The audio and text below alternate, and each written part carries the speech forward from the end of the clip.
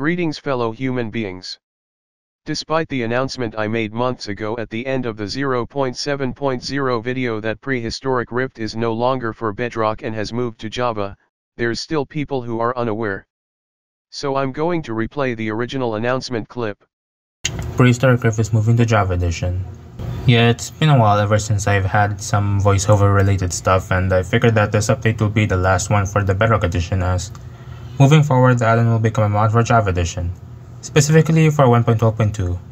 And why? Well, I don't want to do any more version chasing so that I can focus more on adding more new content. And I'm also getting fed up with how slow the updates to the Bedrock API are getting, as we're still missing things like custom dimensions and fixed custom biomes and true custom UI and containers. And finally, all these limitations in the Bedrock API are preventing the add-on from going to its literal full potential as I've planned. So yeah, hence the move. Now, not all the stuff from the Bedrock versions like the guns and the illager changes. I mean, 1.12.2 doesn't even have pillagers to begin with.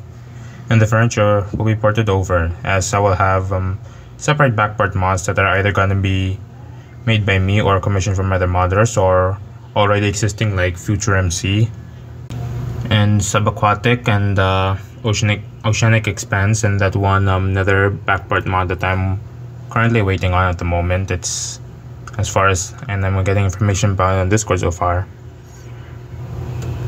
And there's also the fact that there's like other mods from 1.12.2 that can take care of some of the other features that I've already implemented, like the furniture and the guns. Oh, and not only that, but once a good amount of content from the original add-on gets ported over, and when we also get enough new content, I'll be making a mod pack focused around the mod. And besides Prehistoric Rift itself, and a bunch of other mandatory mods that every single mod pack should have, like JI and performance boosting mods, as well as some those health indicator mods, and here's what you're looking at, and Zero's minimap, and all those other just general slice of life mods that can help out.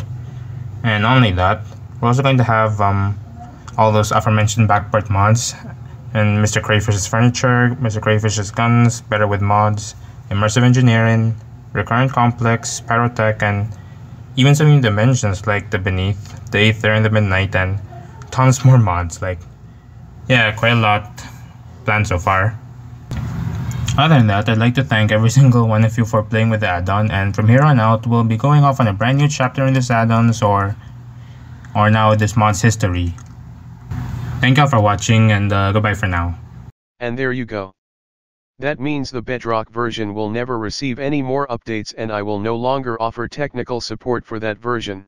Any new content updates that will come out for Prehistoric Rift or Borgais mobs, if I have interest in it again, will only be for the Java edition. That's all, and goodbye.